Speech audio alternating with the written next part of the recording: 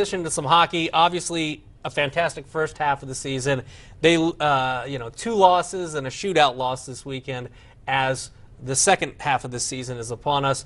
But nobody's pushing the panic button. But you say it might be a good thing. I do. I think it's a good thing. I mean, nobody expected them to win every game. And you really, with such a young team, too, I think you want to go through some slumps. Because you sure as heck don't want your first slump coming in the first round of the playoffs or the second round of the playoffs, and when you have no idea how guys will react to it. You want to have that experience behind you of knowing how guys are going to react. It's like, we got through this before, we'll get through this again type of thing. And a lot of these guys have never, ever been through this. So I look at it as it's an opportunity for them to learn and maybe tighten up some things, and I don't think it's a bad thing at all. Plus, this week you got 4 days of practice. They haven't had 4 days of practice.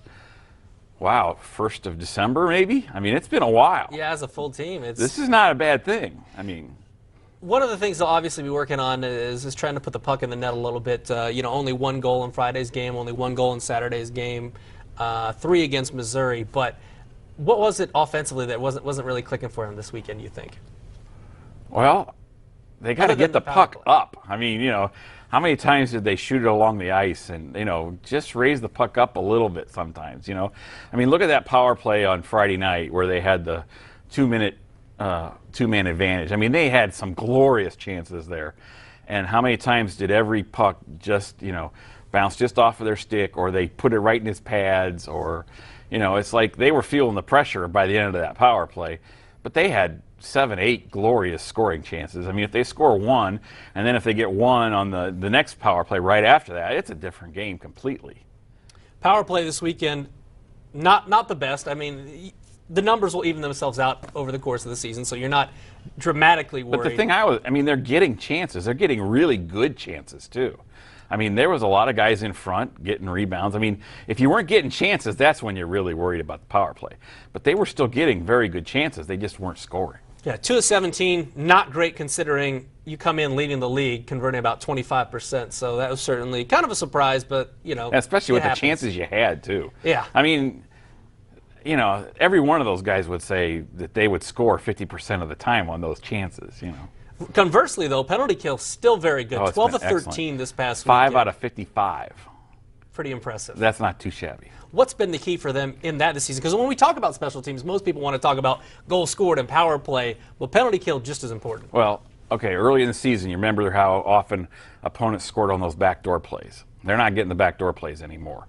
It's like the defensemen know now they're comfortable with the system and what they're supposed to do, and those have just evaporated. In fact, I think I got to look it up, but I mean, there's a chance they might have given up as many shorthanded goals as they've allowed power play goals. Really? That'd be amazing. Yeah, because I mean, that's how good the penalty kill has been. I mean, I know they've given up more chances on shorthanded goals than they have on power play goals against. I mean, because they were giving up a ton of shorthanded chances there for a long time. So. Now, for the first time this season, we really need to take a look at the injury situation because it looks like they're going to be adding at least 1 guy this week. Not sure who that's going to be. So talk about what we've got right now as far as injured players go, because some of them are tough to call based on the fact that they're concussions, Brett Smith being, of course, the most obvious. Chris Auger. I think he was going to start skating today. Now, with Chris, okay, say he gets better by the end of the week. I think you still sit him another week, just to make double darn sure his head's great, And I think Dustin Molly, he's got sore groin muscles. And same thing, I think you let him feel good for an extra week before you put him back out again. Because you sure don't want to. You want to get this healed. You don't want to be, make it a stopgap measure. Well, okay, you feel good today, you're going to play today. You don't want to get into that cycle.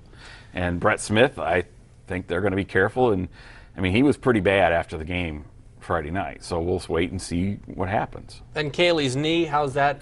I haven't talked to Kaylee, but he played last night. I think he amazed all the guys that he did play. He got hit with a shot Saturday night in Evansville. I think the only way to hurt Kaylee is to hit him in the head with a shot. I mean, tough kid. Oh, he's amazing. I mean, he just wants to play and win so bad. Never runs out of energy. He'll chase a puck down. He'll get in the corner. He's good like that. Yeah. That's why the fans love him. Yeah. Plus, it doesn't hurt that he's from Fort Wayne either. As far as, new players, I know we don't know who they're bringing in. Any names out there that you think I might haven't be had a chance to possibilities? check. You do the same thing every time in this situation. You look at the waiver wire, you look who's available.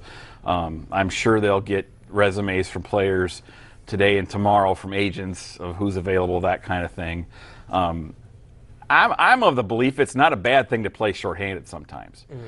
I thought they played much better yesterday than they did Saturday and Friday.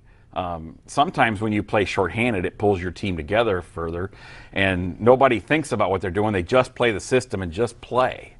It makes it easy. You're not trying to mix in the extra forward sometime and keep everybody happy. You just go out and roll the lines and let it go.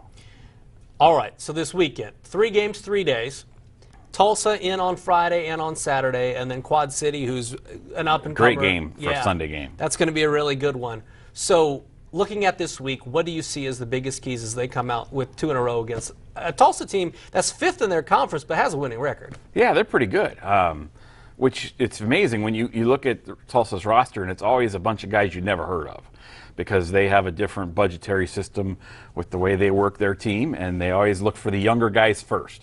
And so they're going to, and Rammer's coaching them, so they're going to play hard, and they're going to go all the way to the end.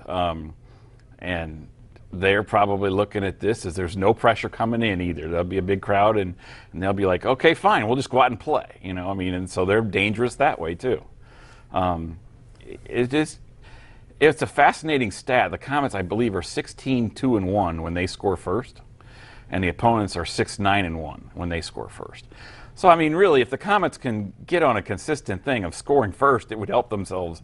They would help themselves considerably. That's funny. Colin Chalk mentioned that exact same thing last week at practice. And well, what's he know about hockey? Come on. Yeah. Who do you think told him all that? He's not a professional journalist. Yeah, come on. Digging deep. Well, that'll do it for this week's edition of Inside the Zone. Hopefully, Colin doesn't watch because he'll probably. Oh, I'll hear about it either way. Yeah, there you go. Might as well put the target right here. Hey, better you than me. He's Blake Sievering for the News Sentinel. I'm Glenn Marini, and we'll see you again next week talking Comet hockey.